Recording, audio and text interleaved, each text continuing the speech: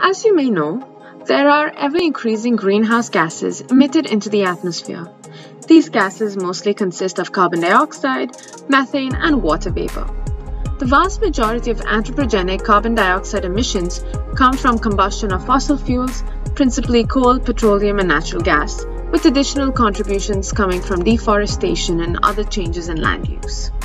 Some ways of mitigating this is by sequestration. Carbon sequestration is the process of capturing and storing atmospheric carbon dioxide. It is one method of reducing the amount of carbon dioxide in the atmosphere with the goal of reducing global climate change.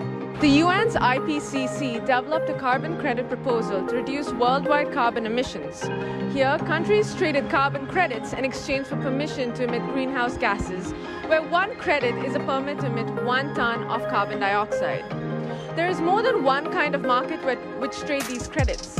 One of them includes the voluntary carbon market, where private industries can voluntarily offset their carbon footprints by purchasing these credits and subsequently funding conservation activities.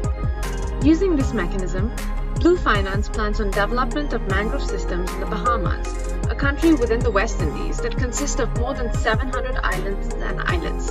An estimated 19% of the mangrove forest in the Bahamas have been lost from 1990 to 2005.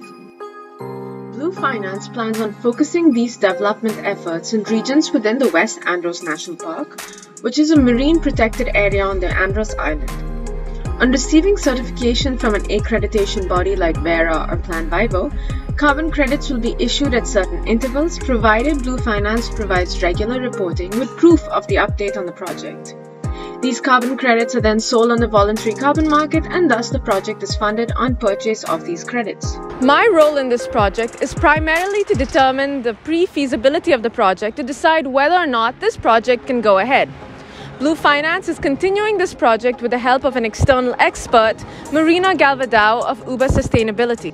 Together, Blue Finance will work closely with the West Andros National Park, as well as with other external stakeholders like the Bahamian government, the local community, the fisheries, and the tourism sector to ensure the success of this grassroots project. For similar reasons, this is also a mandate for some accreditation bodies. Thus, planning the project around the aforementioned stakeholders, including Verra or VCS, is vital for the success of the project. Other stakeholders include carbon traders, the scientific community, and carbon emitters who might be interested in purchasing said credits.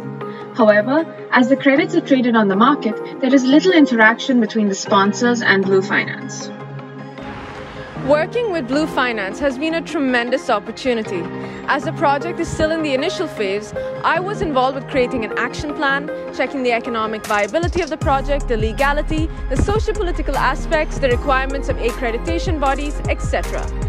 Thus, most of my results are qualitative in nature.